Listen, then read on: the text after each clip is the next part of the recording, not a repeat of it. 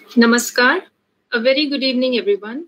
On behalf of Vivekananda Study Circle JNU India, we welcome you all to this webinar for the panel discussion on a very interesting topic, consciousness, perspectives from science and Vedanta by Swami Sarvapriyananda. We will start today's session with a recital of Vedic chanting from Taittiriya Upanishad, a part of Yajur Veda. So now I would request Dr. Prachi Singh to kindly recite the Shanti Mantra. So Prachi, over to you.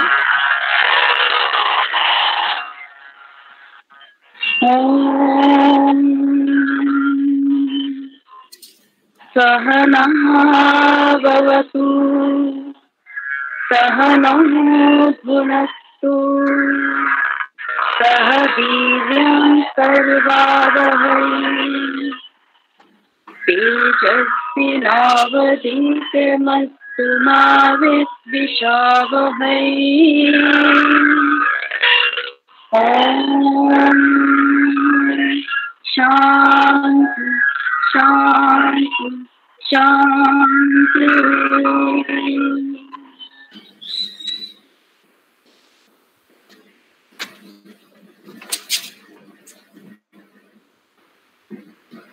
Prachi? Yeah, Amrita, you can go ahead. Okay, I thought you will be translating it actually. All right. Okay, so thank you, Prachi. Now I request Dr. Arpita Mitra to kindly introduce today's speaker and the chair as well.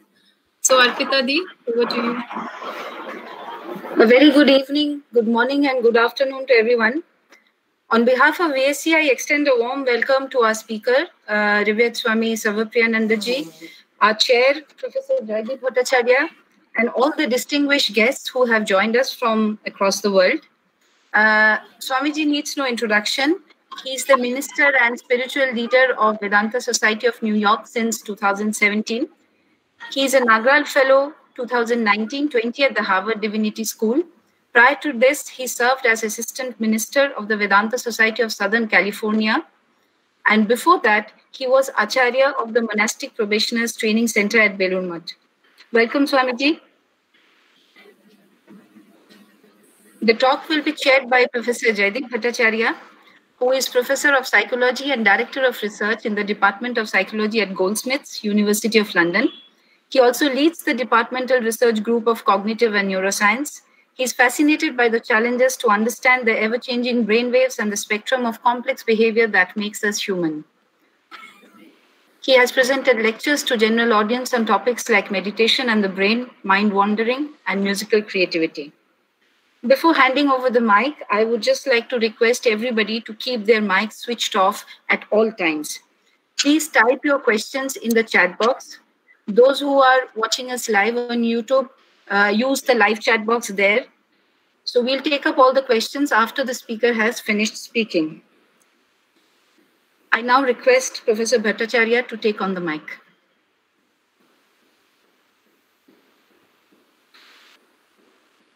Let me unmute. Okay, thank you, Arpita, for your kind introduction, and also welcome to everybody to this wonderful and also kind of very exclusive webinar on this topic of consciousness. I would not take too much of time because like me, I believe everybody is actually eagerly waiting to hear from the Maharaj. So I will just tell you a little bit, 1 or 2 minutes, to kind of setting the context more from empirical science perspective.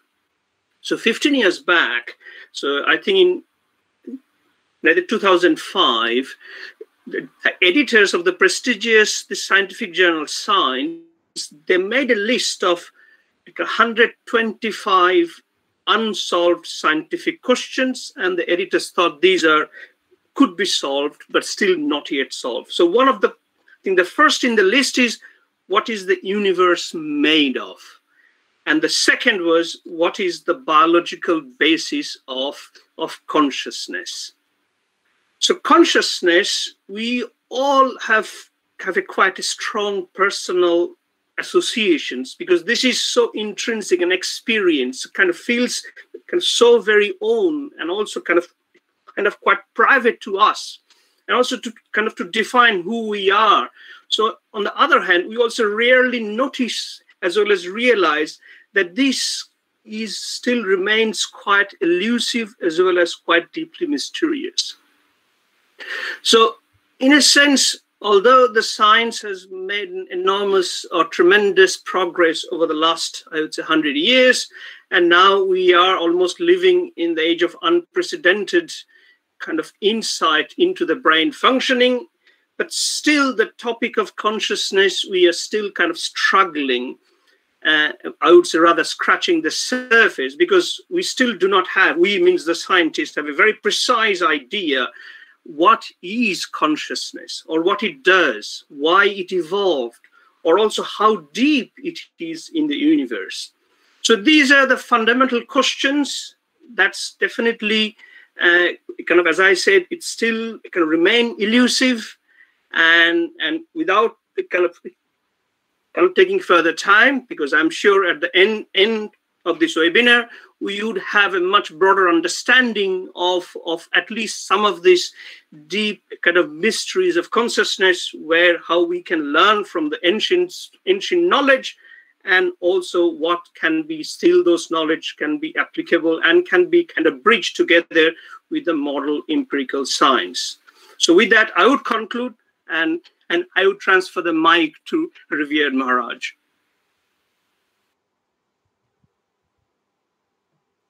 Thank you, Professor Jaydeep Bhattacharya, for those introductory remarks. Thanks to Dr. Arpita Mitra and all her colleagues. Thanks to the Vivekananda Study Circle at JNU, New Delhi, for having me this morning. Morning here in New York, but of course evening in New Delhi. Consciousness from the perspective of science and Vedanta. My initial idea was that I would speak obviously from the perspective of Advaita Vedanta and talk about the Advaitic theory, conception of consciousness, and make a few maybe concluding remarks about the science of consciousness. Obviously, I cannot speak to the science of consciousness. I'm not a scientist. But what happened was just a few days ago, I think just this Tuesday or Wednesday, I heard this talk given by Christoph Koch, who is the chief scientist of the Paul Allen Brain Institute. He has written a new book, The Feeling of Life Itself. The Feeling of Life Itself. And this book was launched, I think it was maybe last year probably, but he gave a book talk at the Harvard Bookstore and an online webinar, much like this one. So I heard that and I was so fascinated, I decided to change my presentation, today's presentation entirely. So what I'm going to do now, I'm going to begin with what Christoph Koch said, and then take it from there to Advaita Vedanta. So what is the, or at least one of the leading contenders from the scientific perspective on consciousness? So one of the leading theories, the integrated information theory of Tononi. Starting from there, how do we get to the Advaitic perspective on consciousness? I see 5 big steps, or 5 major steps we have to take. So on this journey, we will also get to a better appreciation of what Advaita Vedanta has to say about consciousness. So that's it. What I'm going to talk about for the next 25-30 minutes is starting with the latest in neuroscience or a scientific theory of consciousness. From there to Advaita Vedanta in 5 steps. So the first step is what I heard from Christoph Koch, what he said.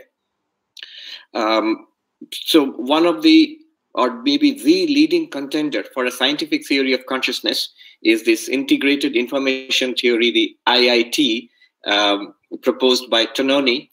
And Christoph Koch subscribes to that. He's working with Tononi. What I'm going to talk about here is the things I noticed in his presentation. First of all, here we have, for the first time, more or less mainstream scientific theory. Professor Bhattacharya can tell us more about it. But the mainstream scientific theory which says that consciousness is all-pervasive, that it is there in all, at least in all living beings, which is a big step forward, actually. It's only until recently scientists were telling us that in all probability there's consciousness only in human beings, and the higher animals and the lower animals and plants certainly do not have consciousness. But the integrated information theory predicts that there is some level of consciousness in all living beings, even down to, from what I could gather, down to maybe even bacteria or things like that. In fact, he said that it's not that lower animals or one-celled organisms are thinking or have emotions or not like that. But he gave a good example of temperature in outer space. He said it's tremendously cold in outer space, and yet it's not absolute zero. There is still some degree of heat still is there. Similarly, in the tiniest of creatures, it's not that they have any kind of consciousness or awareness like we have, but some basal level of consciousness is predicted. Anyway, that's one takeaway from what I got from his talk, that it is scientifically now not impossible to say or state that there could be consciousness in all, at least in all living beings. The second thing which I took away from his talk was that the value of consciousness, that for the first time science is recognizing the value of consciousness. He said, see, consciousness is the most valuable thing that we have got.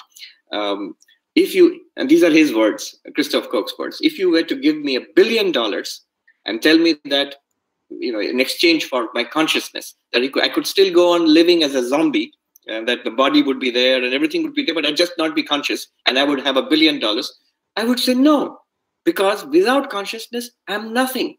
So you could lose a part of your body, or even one person could have mental problems, but still you are there as long as you are conscious. So consciousness is not one more thing, is not one more interesting thing. It's not just a valuable thing. It is the most valuable thing in the universe without comparison. Nothing comes even close to the importance of consciousness for us. Why is that important? Recently, just a couple of years back, I had this little conversation with Ned Block. He's one of the leading philosophers of mind in the world today. And so he posed a rhetorical question. So that was actually a colloquium about Advaita Vedanta and the hard problem of consciousness at the NYU, New York University. So he posed this rhetorical question that why is this problem so important after all? The body has so many activities going on in that. So brain produces consciousness. So that's just one of the things that's happening in the body. Why is this of such great importance? He meant it rhetorically, of course. It is of tremendous importance, unparalleled importance. The third thing which I took away from his talk was the scientists are now beginning to distinguish between consciousness and the other aspects of mental functioning. So, as Dr. Anil Seth in England said, that you don't have to be smart to suffer. So a mouse can feel pain, quite obviously, but it's not particularly smart. The computer, Deep Blue, in the IBM, which defeated the chess master, is tremendously intelligent. And I mentioned that particularly because I see an IBM scientist who actually works with in that department with Deep Blue and all. So the computer is tremendously intelligent as far as behavior is concerned. And the mouse is not so intelligent, and yet the mouse is conscious. You need to be conscious to suffer, but you don't need. So Deep Blue cannot suffer. It can beat a chess grandmaster, but it cannot suffer. One more thing which struck me was that somebody asked Christoph Koch, this investigation into consciousness, how has it impacted you personally? So look, here is this cutting edge scientific theory, and the proponent of that theory saying that over the years, as I've begun to understand the dimensions of consciousness, what it is and how it is all pervasive, he says, I cannot eat flesh anymore. I became a vegetarian. I cannot even kill an insect. He put it very poetically. He said, see, here's this flash of consciousness in this tiny creature, this insect. Before this, he used the words bookends, the bookends of consciousness. Before this, there's eternal darkness. After this, there's eternal darkness. In that, there is this tiny flash of consciousness in this little creature. How can I kill it? It's so unique, so valuable, so tremendous. Now, what I mean is, from an Advaitic, these are the takeaways which are important for me from an Advaitic perspective, that an investigation into consciousness, as Professor Jaydeep Bhattacharya said, it is so personal, it cannot but fail to transform you. That consciousness is everywhere. That is a huge step forward. I'm speaking entirely from an Advaitic perspective now. That consciousness is not the same as the functionings of the mind. Intelligence, memory, creativity, those are different things. They can be replicated by machines.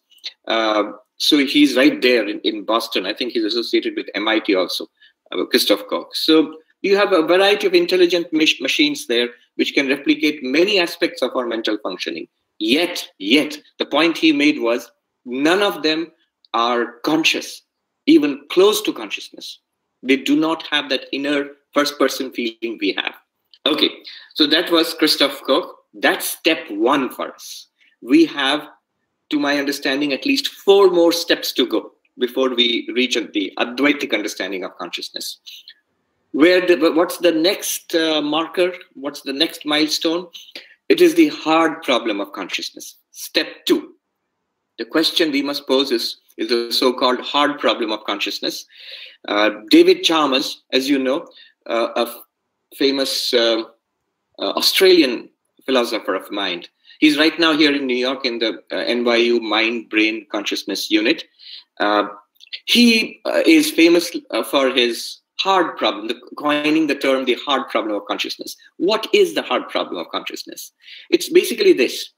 How can an objective thing like the brain, a physical entity like the brain, have an inner state like consciousness? Just consider it for a moment. Nothing in the universe has these 2 kinds of states. When we look at a piece of paper or notebook, it's just a notebook. There is no inner state, as far as we know, of how it feels like to be a notebook. There is no inner state of how it feels like to be this laptop. But there is an inner state of what it feels like to be you. The doctor or the scientist who can see you from outside, a body, can investigate the workings of your brain. The last thing that a neuroscientist can do, the finest and deepest level of analysis, is this tiny electrical activity going on in our neurons. That's it. There's nothing more that a scientist, not only technologically impossible, in principle it is impossible. That's the end you can do. And that's the last thing that you can do.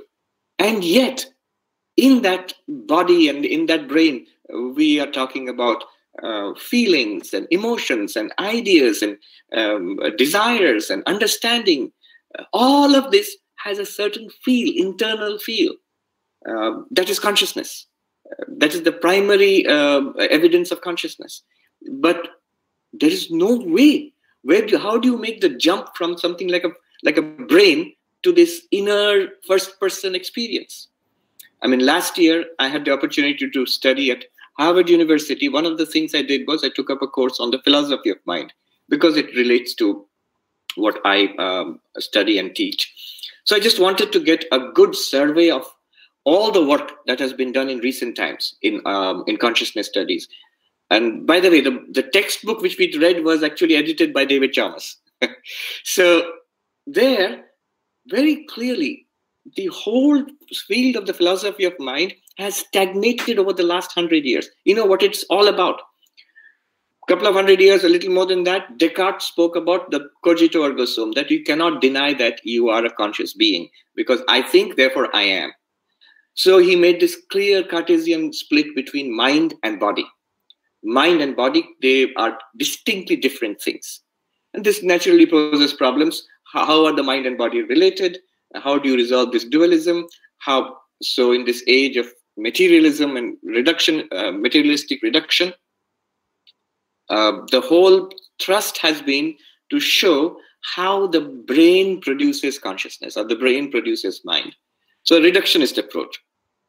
All the papers that we read, all the papers, they cleanly fall into two categories. A group of philosophers trying to show how the mind and consciousness by extension are nothing but the brain. They're nothing but the brain, or they're nothing but language. They're nothing but behavior, something objective with the body. And another group of philosophers saying, sorry guys, it doesn't work. Showing what is the fault in this kind of reasoning. So Thomas Nagel's famous, what is it like to be a bat, or Chinese room experiment, or Jackson's saw the color red for the first time, and so on. All of these papers, those who are familiar with the field, these are like standard works there. They all try to show that the reductionist approach is not working. You have to ask the hard problem, this question: how can the brain produce consciousness? No answer, not even the beginning of an answer so far. Now, that does not mean there's no correlation. The whole science of the neuroscience of consciousness is a science of correlations. That one second, I think my internet is acting up a little bit. I'm going to switch networks. I might freeze for a second.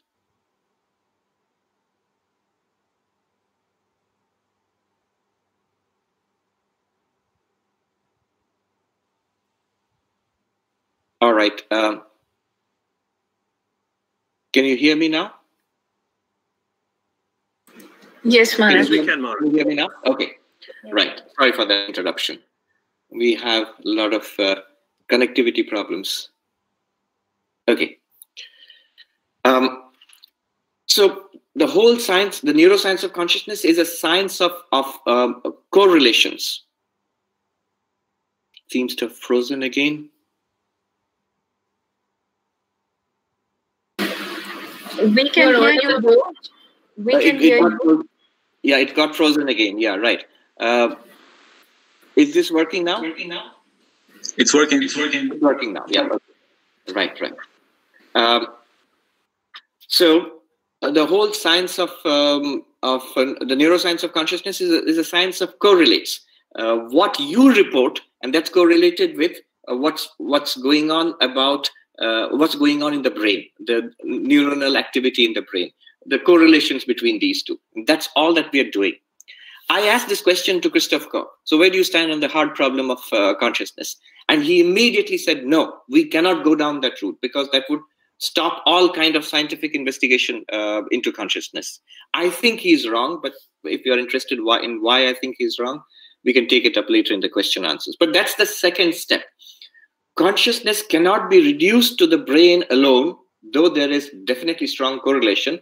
Consciousness functions through the brain, but it is not a byproduct of the brain. It's not an epiphenomenon.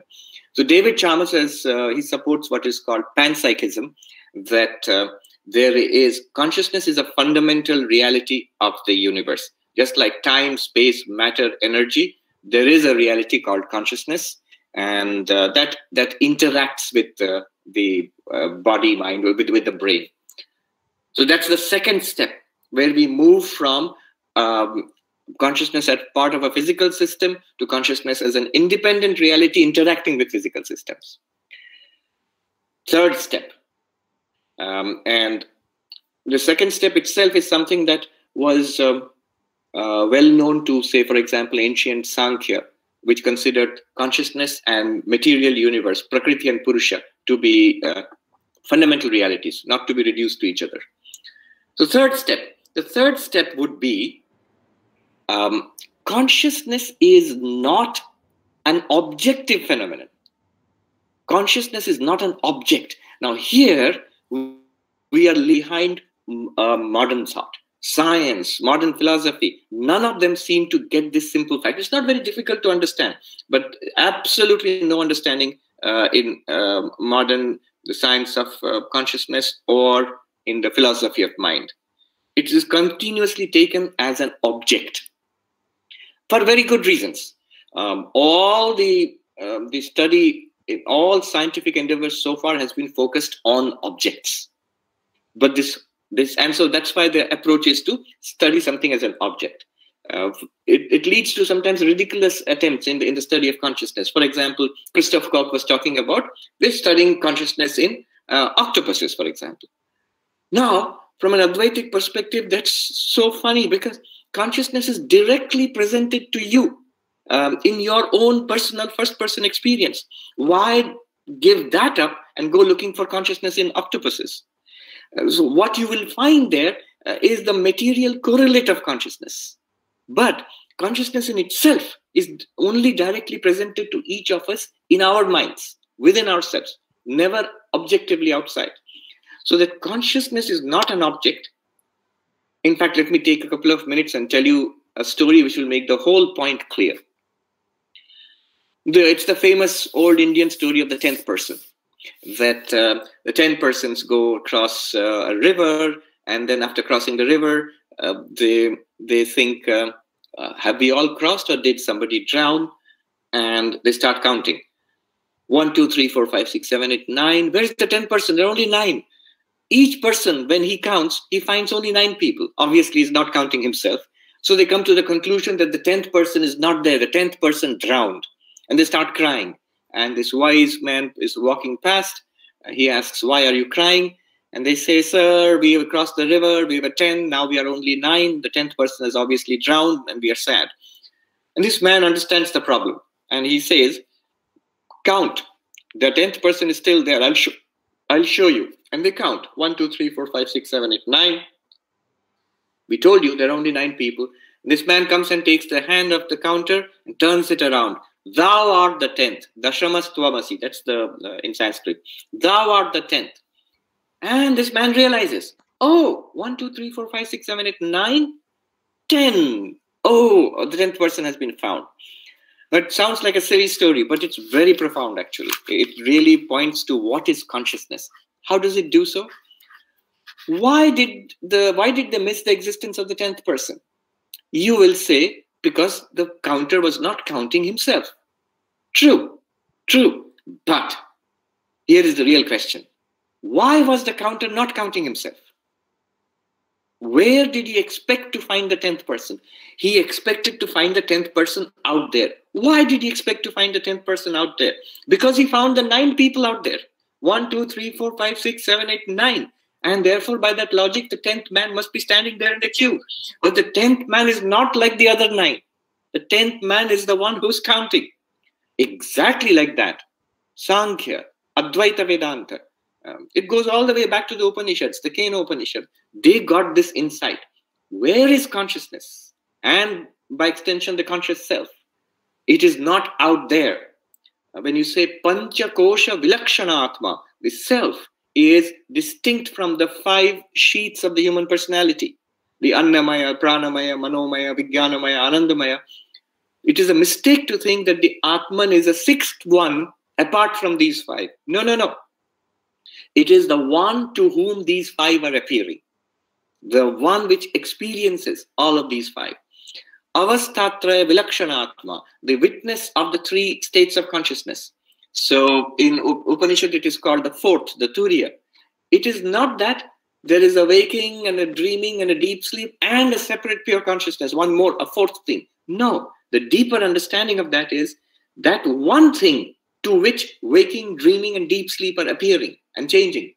That one thing you are, which is in and through those 3, but it is the subject. You see, Descartes came very close. We remember Descartes for his cogito ergo sum, but I was reading his meditations, and in one place he says, look, we cannot be sure of the external world. It can all be doubted. But what I can be sure of, that I, the doubter, I do exist. And then he says, but he makes a comment there, very interesting. He comes very close, and then he misses it. He says, how strange.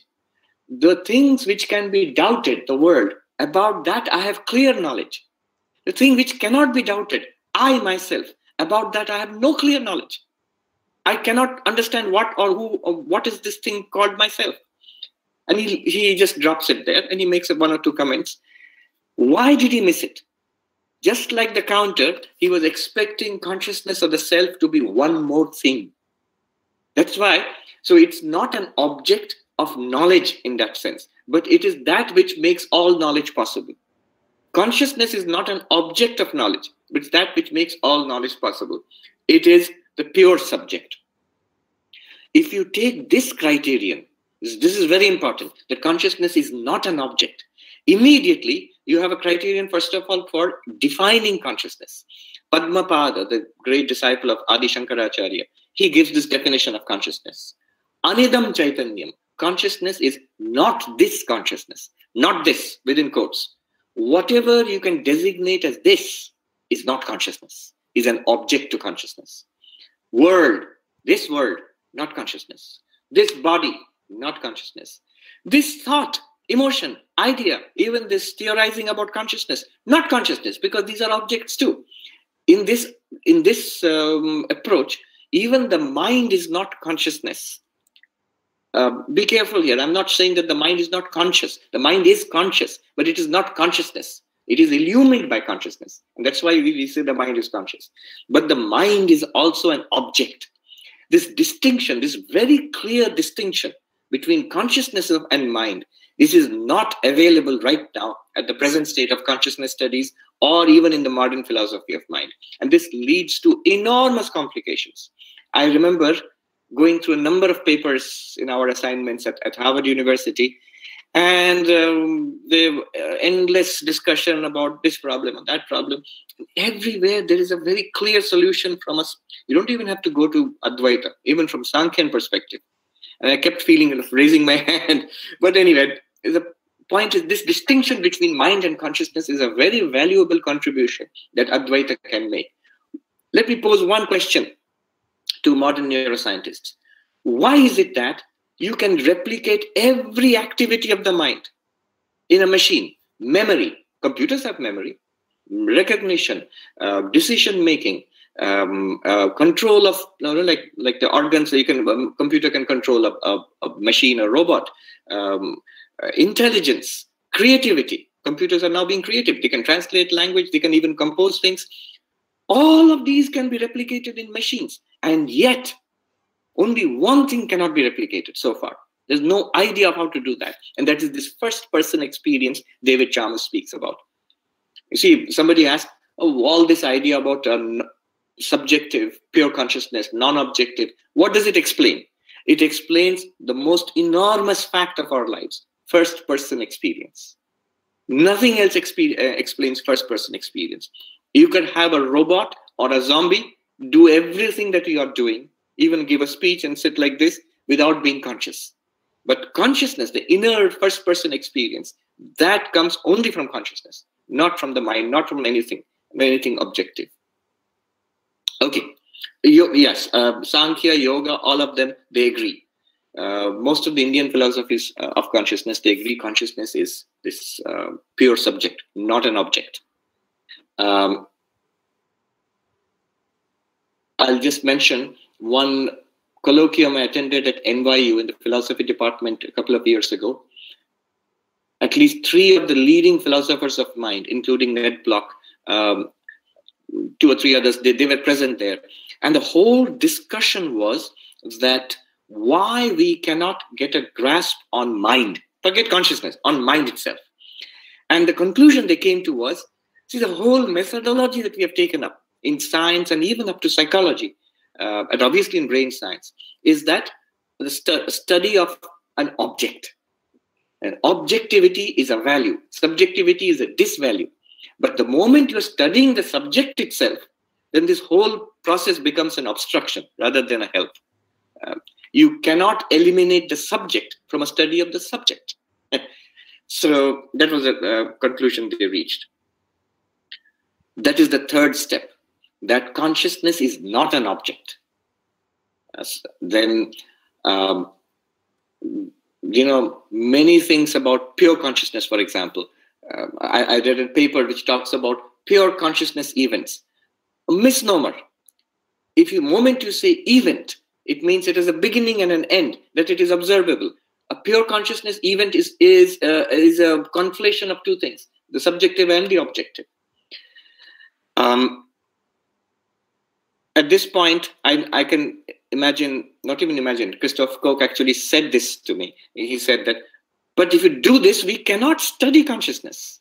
If you make it a pure subject and not an object, how do you study something that's a pure subject? Now, it does not eliminate neuroscience as a field for studying consciousness, not at all. Because from an Advaitic perspective, this pure subject, the pure consciousness, which is non-objective, it is reflected in the mind, what we call the subtle body, Sukshma Sharira. And that is entirely, we can study it because that has a very close link with the brain. A rough, not so good analogy would be software and hardware. Suppose you have no access to the software. But if you study minutely what's happening in the circuitry of a computer when the software is working, you can trace out the algorithms. You can trace out what's happening in the software, what the programming is like, by tracing the activity in the circuits of a computer. So that's a kind of rough analogy. It will not kill the study of consciousness through neuroscience. Rather, it will give a better perspective. All right. Moving on. The fourth stage. The fourth stage is this consciousness, which is independent of the body and mind, which is not an object, which is the pure subject. How many of these are there? The instinctive reaction is to say that everybody, every one of us, there are more than 100 of us here, so there are 100 consciousnesses here. Now, the Advaitic perspective, at this point, we are going to let go of just about every other philosophy. Not only modern thought, but also Sankhya and Yoga. They all agree that there are many consciousnesses. But Advaita Vedanta says there is only one consciousness. Consciousness is one unit. It is one consciousness shining through hundreds of millions of minds and bodies. Why would you say that? Sankhya opposes Advaita at this point. Advaita reverses the question. Why do you say that there are many consciousnesses? It is clear why you would claim there are many bodies. Because here, you count, there are 100. The computer itself is telling us there are 100 people in the meeting. They're counting the presence of 100 bodies. You could also argue that there are 100 minds here. Because if you ask people, take a survey, they'll give different replies to the same questions. There are different kinds of thoughts going on, different experiences. So bodies and minds are clearly different. But why would you say consciousness is different in each entity? Sankhyan's gave good arguments, about 4 or 5 arguments for Bahupurusha. That means many consciousnesses. But those arguments are also easily dismissed. I'll give you 1 or 2 arguments and then we'll move on to the last point. For example, the Sankhyan's say there are many consciousnesses because if there's one consciousness, then the birth of one person would be the birth of everybody. The death of one person would be the death of everybody. That's not a good argument because birth and death are related to the body. The body is born and the body dies. Who says that consciousness is born with the birth of the body? Who says consciousness dies with the death of the body? There is so that doesn't work. The Sankhyan comes back and says, well, how about this? Enlightenment, what we are all trying to look for. So if one being is enlightened, my guru is enlightened, then everybody else would be enlightened. If one being is in ignorance, everybody would be in ignorance because if you say there's one consciousness, but no, there's separate consciousnesses. That might seem like a tough one, but Advaita says it's pretty easy to answer. Enlightenment, ignorance, bondage, freedom, they're all in the mind. Consciousness in itself is not subject to ignorance, nor does it need enlightenment. So minds are different, we admit it. Some minds may be enlightened, like your guru's mind, and my mind might be ignorant, but that does not mean consciousness is in ignorance or consciousness needs enlightenment. So it goes on, about 5 major objections. So we have reached fairly stratospheric levels where we have left most of modern thought behind, most philosophies of the world. Even Sankhya is left behind. Only Advaita with its Upanishadic grounding is what I'm talking about. One more step remains to reach the Advaitic understanding of consciousness, the 5th step. Which 5th step? So what do we have now? We have one all-pervading consciousness, which is purely subject. I'm not saying subjective, but subject, and not an object. It is only one in all beings. Now, the question is raised, what is the relationship between consciousness and everything else? So you have right now consciousness and the entire material universe, and quasars and quarks and living beings and non-living beings, planets and whales and oceans, all of that. What is the relationship between consciousness and the material universe? There are, for example, in Indian philosophy, there are 4 major approaches. One would be the materialistic approach, where we say that matter produces consciousness.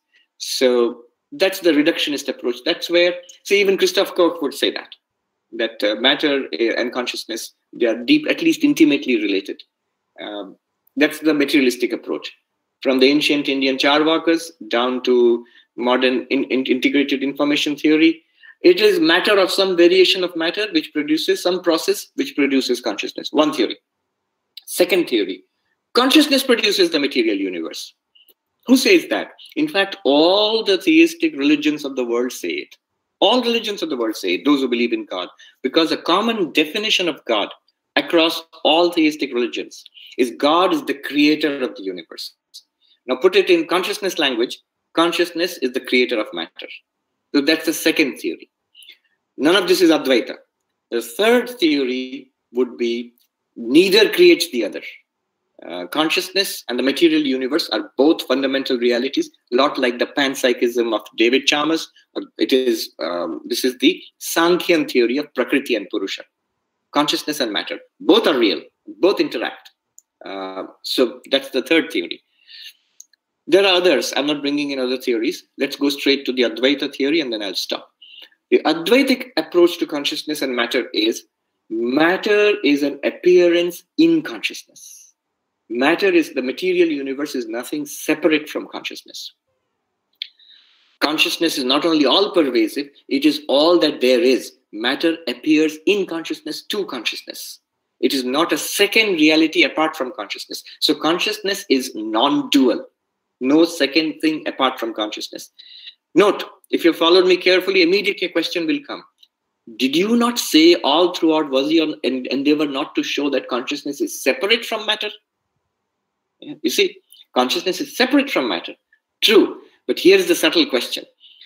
Advaita says consciousness is separate from matter because consciousness is not this. Matter is this, phenomenologically speaking. So consciousness is separate from matter. But the question we should ask is matter separate from consciousness? Is matter separate from consciousness? What kind of question is this? What does this mean? See, there are two kinds of separation. This piece of paper and this pen, they're separate. Pen is separate from paper, paper is separate from pen. Correct.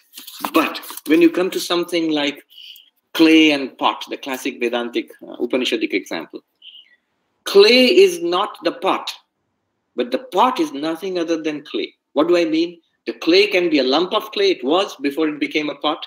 Once the pot is broken, it can be pot sherds. It's no longer a pot, but it's still clay. It was clay to begin with. It was clay when you called it a pot. It's clay when you can no longer call it a pot. It's something else. Clay is not the same thing as pot. Pot is a name and a form and a function imposed on clay temporarily. But the pot is nothing other than the clay. The pot cannot exist for a minute, for a second, without its constitutive substance, which is clay. Similarly, another good example is our dreams. You are not your dreams. You are independent. You can exist without anything that you saw in the dream. You do exist. You wake up from a dream. But your dreams are nothing. Your dreams are nothing apart from you. They do not exist for a moment when you wake up. They disappear if you do not support it. Similarly, the entire material order, according to Advaita Vedanta, is imposed. The Sanskrit word is adhyasa. It's an appearance. You can put it this way. The universe is the dream of consciousness. Okay, I think I'm done. I'll sum up in one sentence. What did I do? Or two sentences. From the latest theories of neuroscience on consciousness, from their latest consciousness theories, up to the Advaitic understanding of consciousness, how do you get there? A route map. What are the major steps you take? So first you start off with something like the integrated information theory of Tononi or Christoph Koch.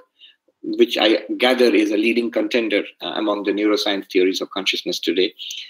And you see certain features which Advaita would be happy with, that consciousness is everywhere, that consciousness is immensely valuable, unparalleled value, that consciousness it's life-changing, is your investigation of consciousness. These are things you would agree with.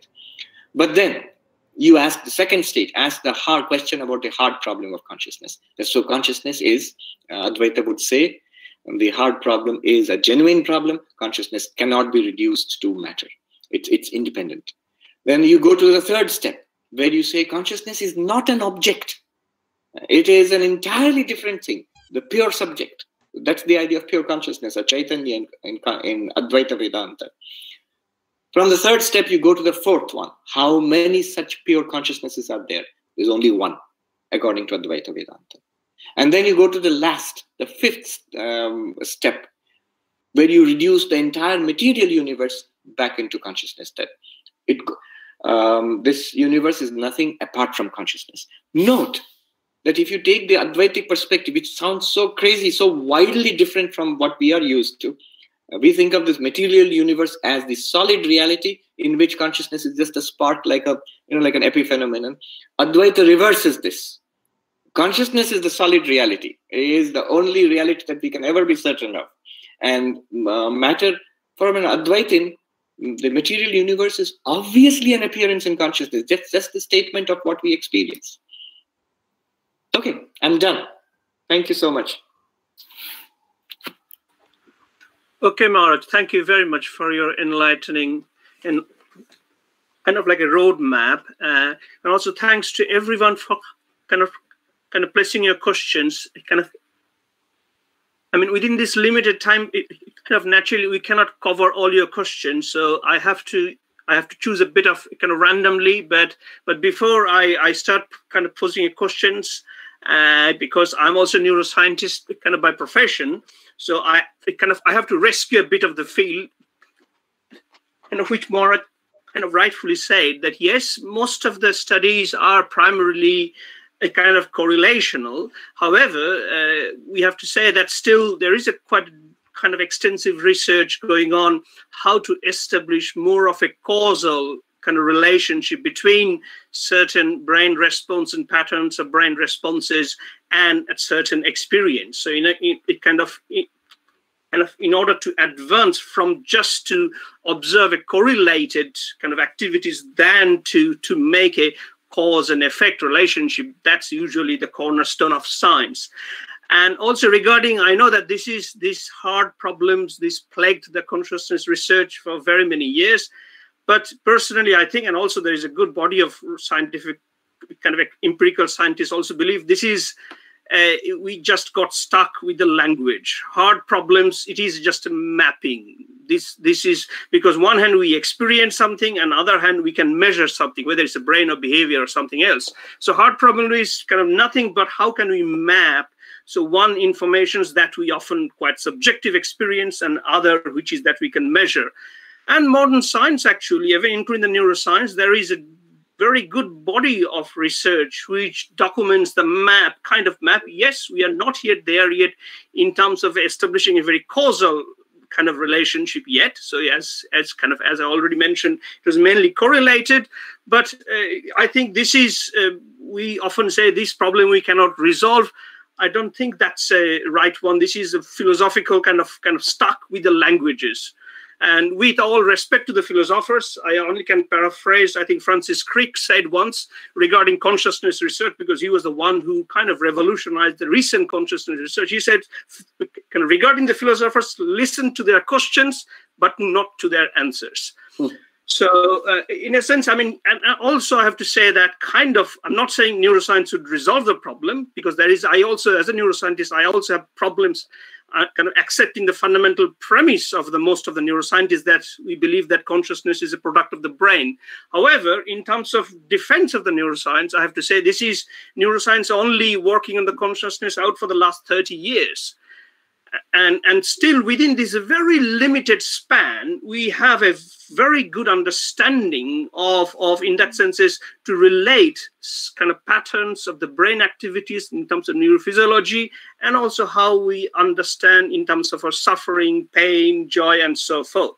Of course, we are not there yet. We means the scientific community to have this very precise relationship, because one of the major problems that scientists face is we kind of boggle how can we define the consciousness? And that's where one of the major problem. And unless we have a very clear definition, science struggles.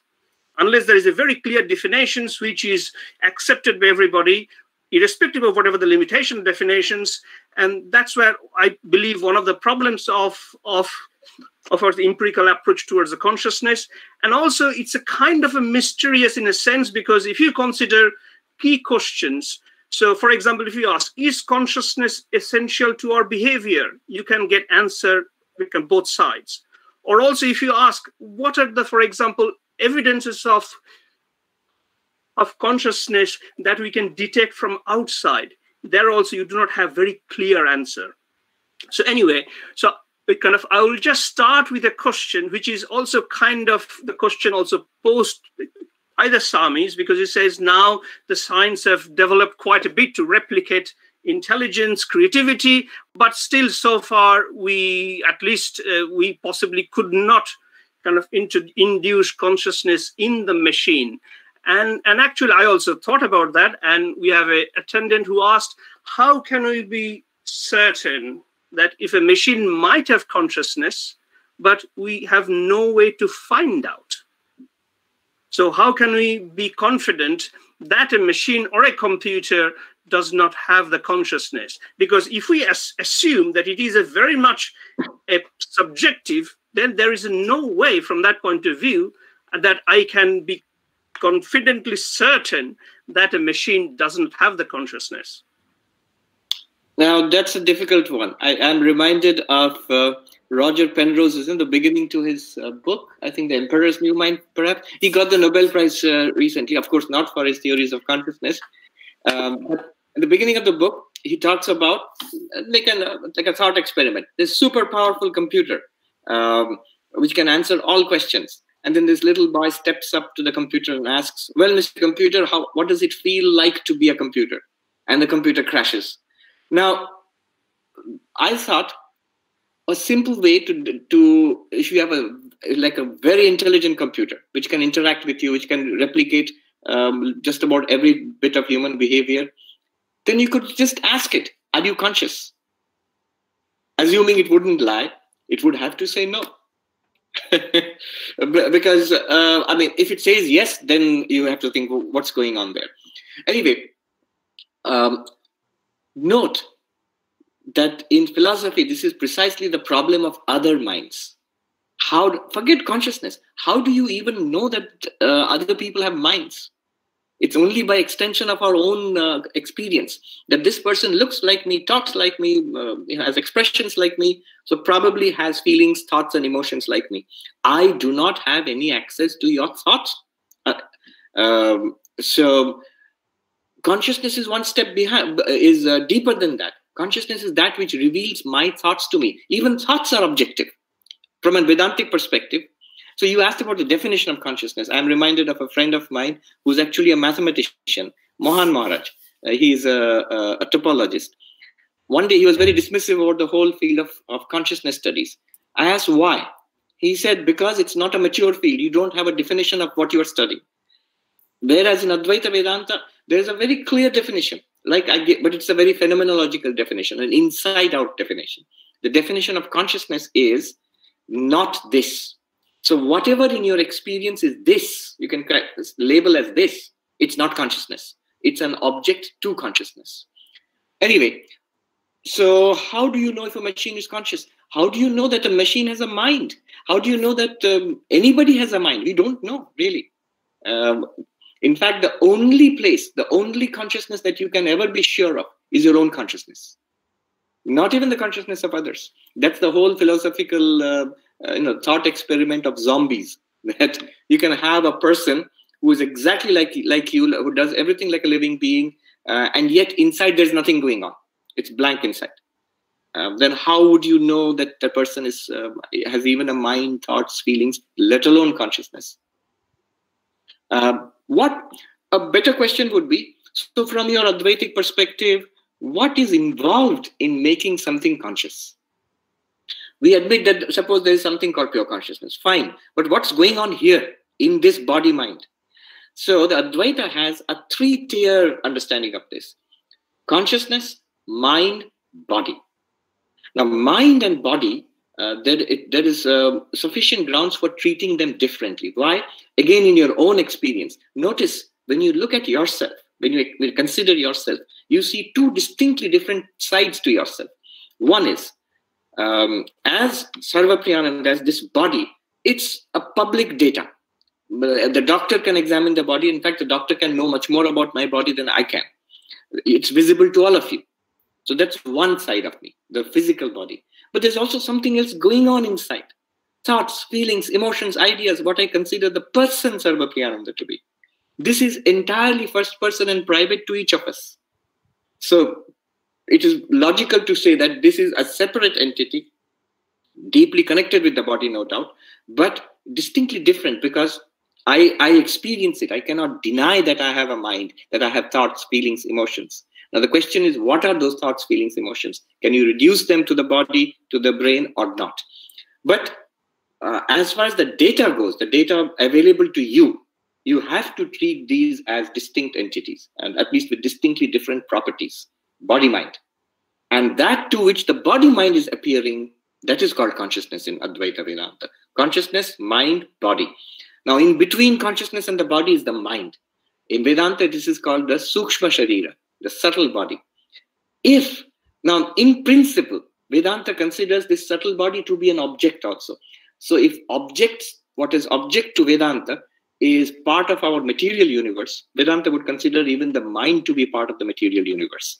So in one sense, in principle, Vedanta is actually fully in sympathy with the aims, objectives, and approach of modern neuroscience.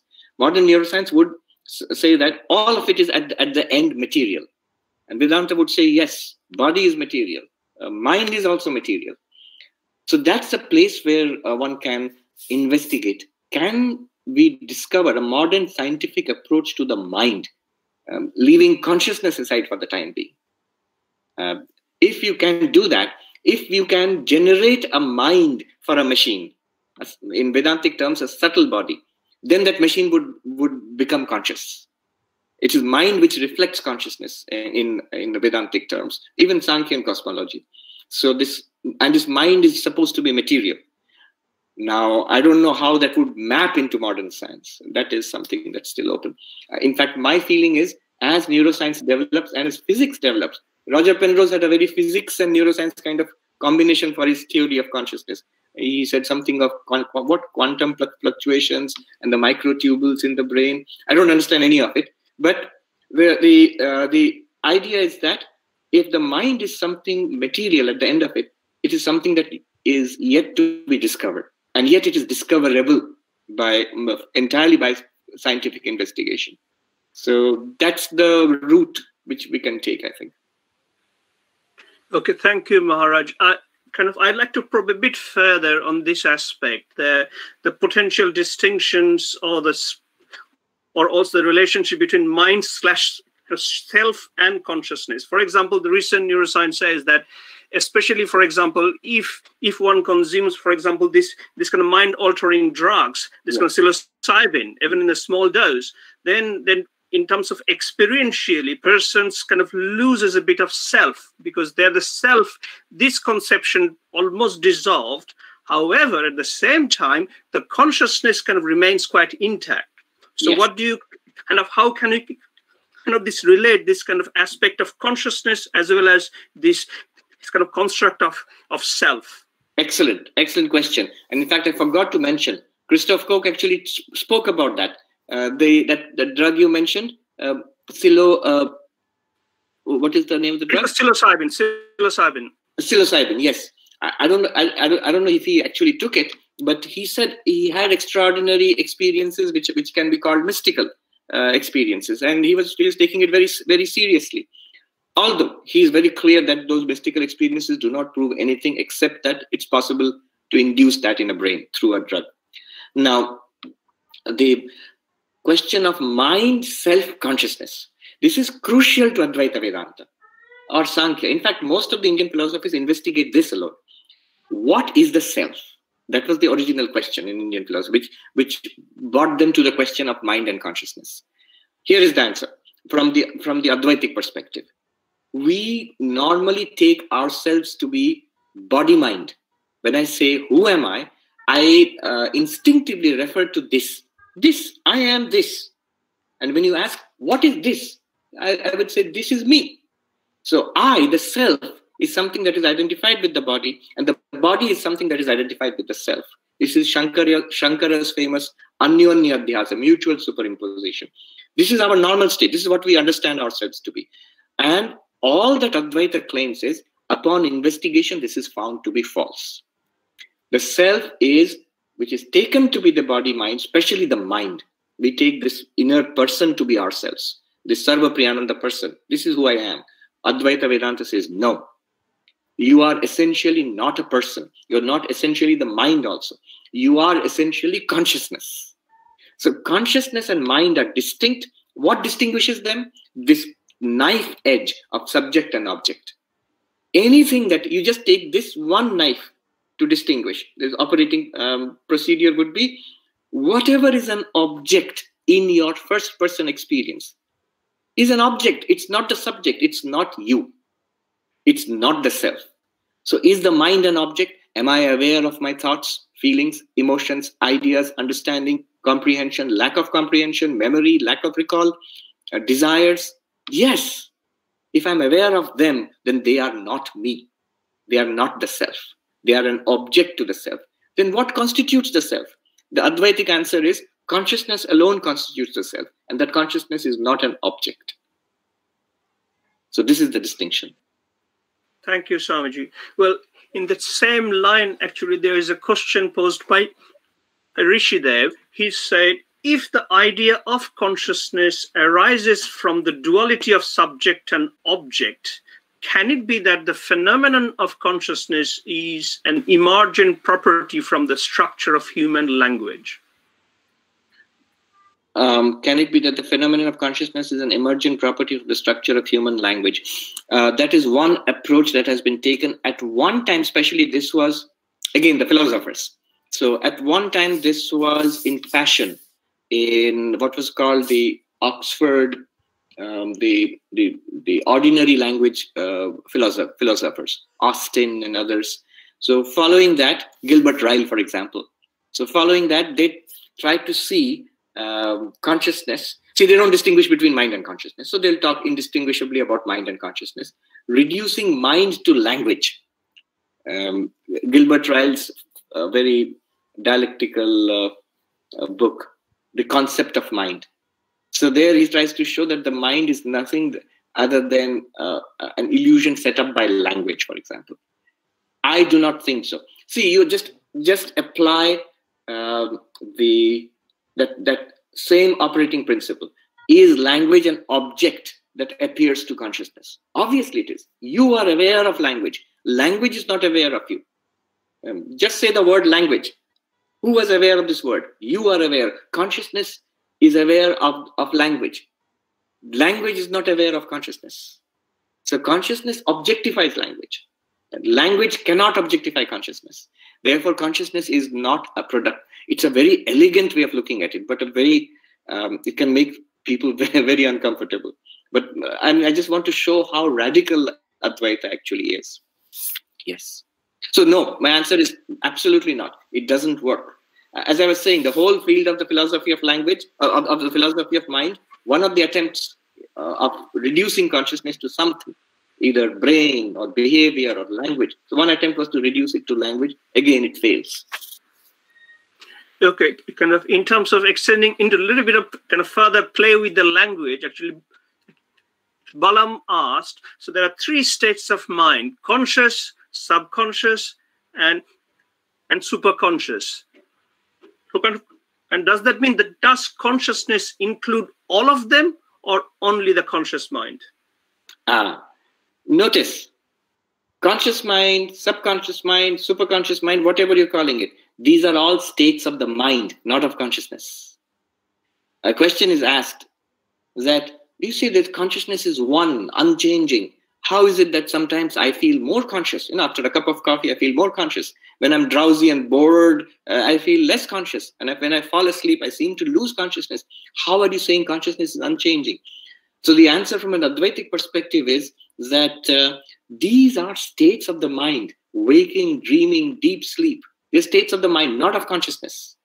So from an Advaitic perspective, consciousness neither increases nor decreases. It reveals the changing states of the mind.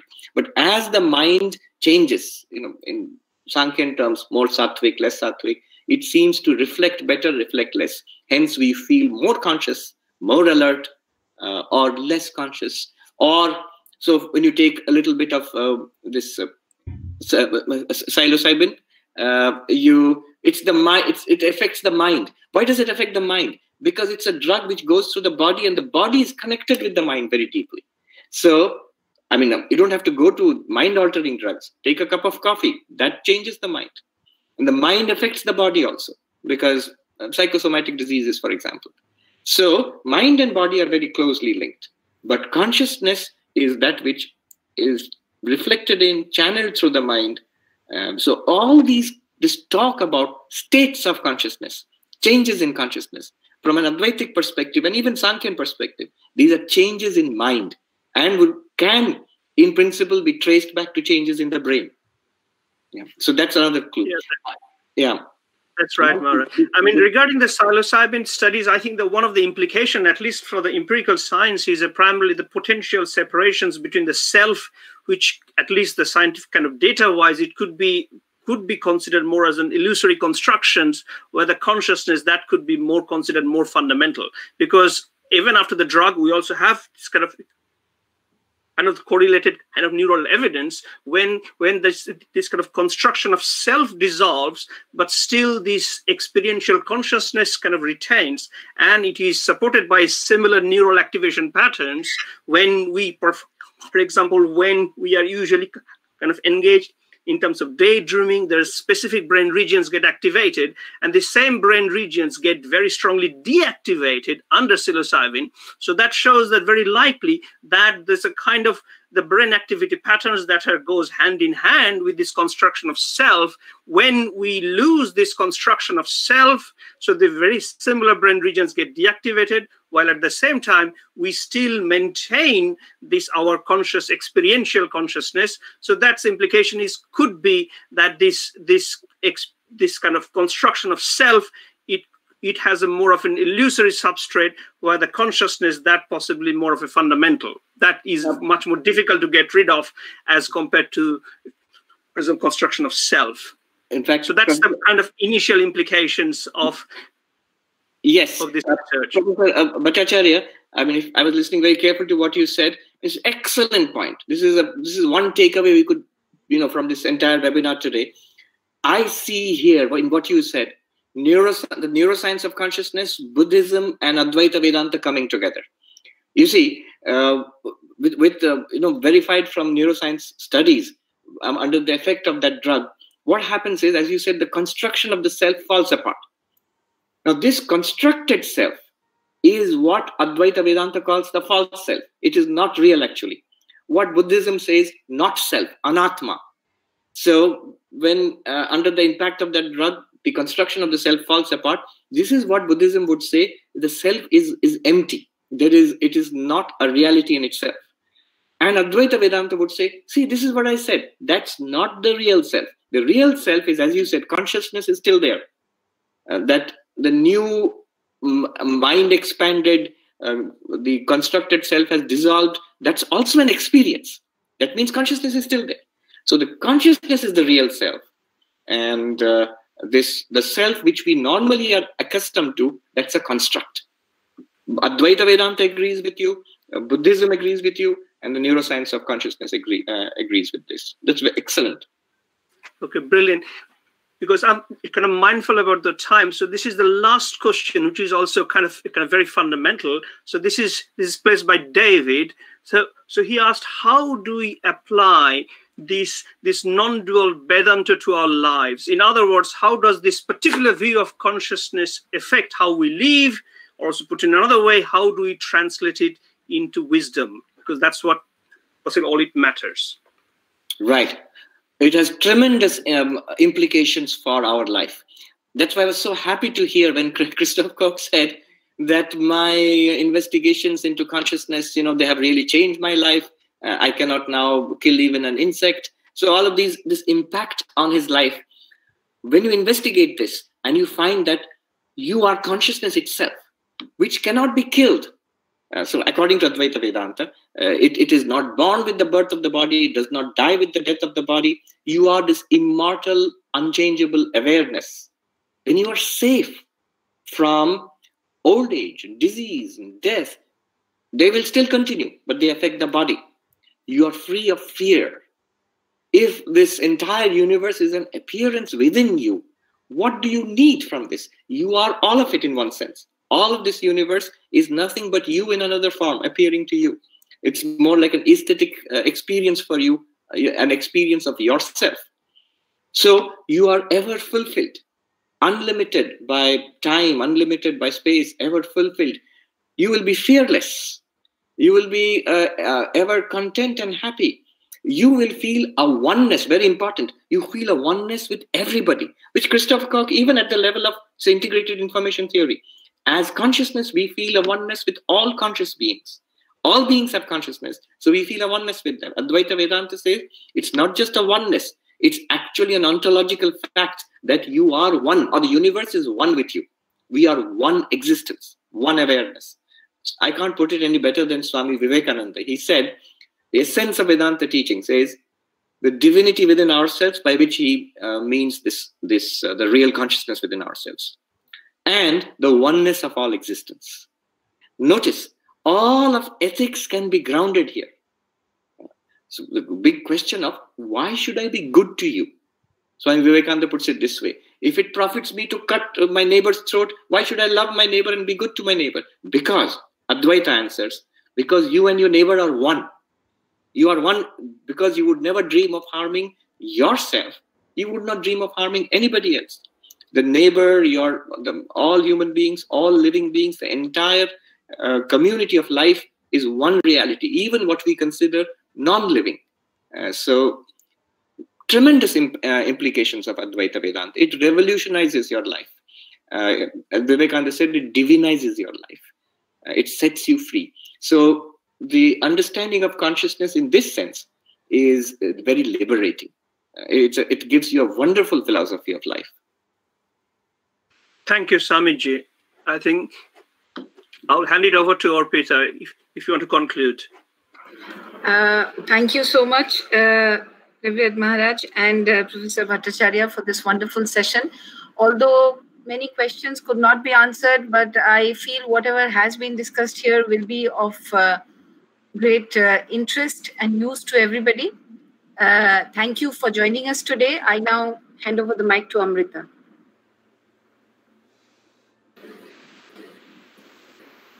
Okay. Thank you, Maharajji, and thank you, Professor Bhattacharya, for such an enlightening talk and session. Now, I request Ms. Alka to propose the vote of thanks and also to make announcements about the upcoming events. So, Alka, over to you. Oh, thank you, Didi. On behalf of VSC JNU, I extend my heartfelt gratitude to our speaker, Swami Sarvapriyananda ji, for enlightening us in today's session on the science of consciousness. We are deeply thankful to Professor Joydeep for sharing the session. We were grateful to have you, sir, in today's session. Our thanks to all our VSC JNU members, Prachi Didi, Amrita Didi, Arun sir, Priya ma'am, Shrika Didi, Tanushri Didi, Rishi, Shilpa, Namrata Didi, for their constant inputs and suggestions. Our special thanks to Prachi Didi for chanting Shanti Mantra. I extend my special thanks to Dr. Arpita Mitra for coordinating with the speaker, for managing the invitations and in coordinating with the participants. I would like to thank Professor Anirban Chakravarti, President of our VSC JNU, for his incessant support, for his technical assistance and all the guidance. I extend my special thanks to Swagata Didi and Hirdesh sir for their technical support in managing the VSC JNU. Our thanks to all the participants who took their time in joining today's talk and bringing it to success.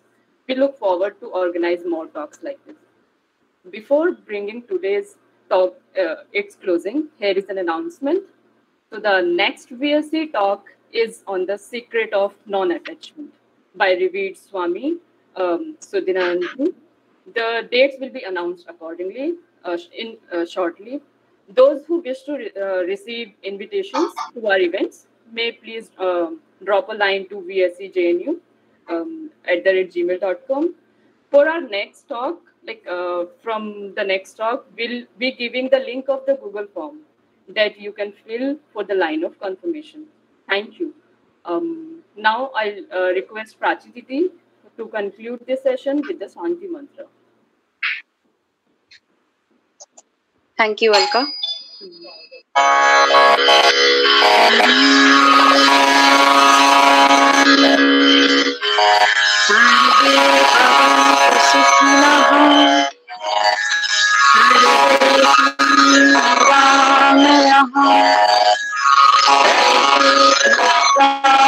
Shanti,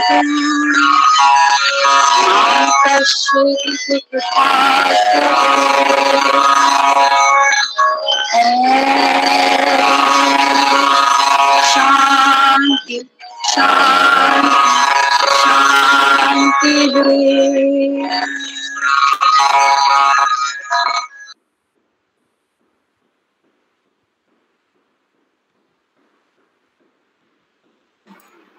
Thank you, everyone.